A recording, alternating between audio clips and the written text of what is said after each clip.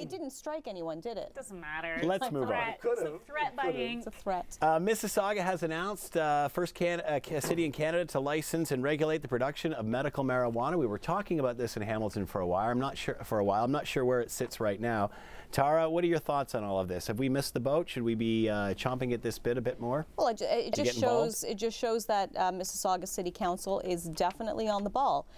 They recognize that regardless of what you think about pot, the federal government has mandated that it is legal for corporations now to come out and to produce medical marijuana. And so they're taking the bull by the horns. They're saying, hey, we are open for business. You know, come to our city. We will show you the areas that we want you to set up in. This is your yearly fee. This is these are the inspectors that will come on a yearly basis. So they've got this infrastructure set up so that people can come and open up their business. And I think that we are kind of going towards that in Hamilton, but we have to step it up. Where are we on this, Larry? Well, I think Hamilton, like all communities, they received the legislation being suggested by the federal government and have asked staff to look at it. There are issues of zoning. Do you grow it in agricultural areas? Do you grow it in Because initially it had to be grown in an agricultural area, did it not? Right, and so there's some flexibility around that. And I know of private businesses as well that have come forward to the city and said, we are interested. So the city is looking at all these regulations. It's not as easy as it sounds, because there's a whole bunch of issues related to this, not the least of which is security, not the least of which is bonding to make sure that the right kind of business people, the right intentions get involved here. The police need to be involved. So it's pretty complex. How Mississauga managed to fast track this, I don't know. They had their mind on other issues than yeah, maybe they're not worried Hamilton. about shove gates and stuff like that. What are your thoughts, Alex? Should we be heading down this road? I think that Hamilton should diversify its investments. We should be helping the potato chip industry to complement what they're doing over in Mississauga. I think opening a Doritos plant, is that the answer? Doritos, pizza, you name it. Right along the border.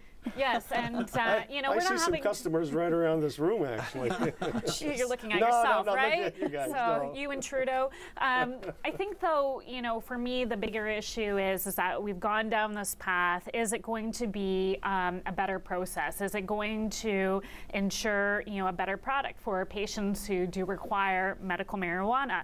Is it going to make the product cheaper, as opposed to growing it at home in the comfort of your home? And I think that you know, there's all kinds of questions that come into play for me about actually opening up these industrial pot growing facilities.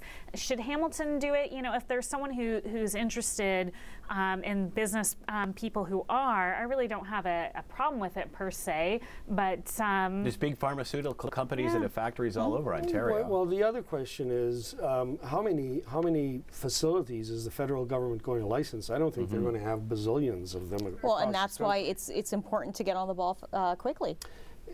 Do you think there are taxes to be paid. You know, Tara, for someone who was dead set against Trudeau, you sure are on board for bringing that marijuana to the city. I'm quite industrious, and whenever I can find tax dollars coming into city coffers, is it going to be Trudeau or Harper? I'll be that person. It's medical marijuana. Let me ask you this, Larry. Are we putting the systems in place and the structures in place for eventual legalization?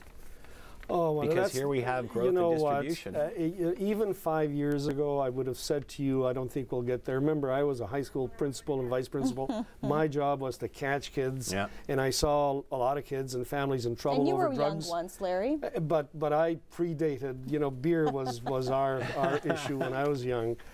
Thankfully, but I had kids growing up as well. I know. Wasn't it like acid? No, but you look really well for all right, age, listen.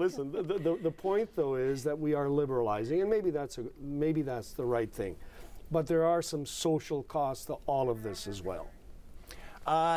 Do you see this happening? Do you see, honestly, that this could be in place as a legalized model? The Conservatives are paving the road, and the Liberals are hoping to drive down it. There you go. In my lifetime, definitely. Well, they're driving the car now. All right. Oh, gosh, no. Let's move on. The city has spent $3.1 million so far in its quest to sue the federal government for the $75 million over the alleged wrongful interference in the building of the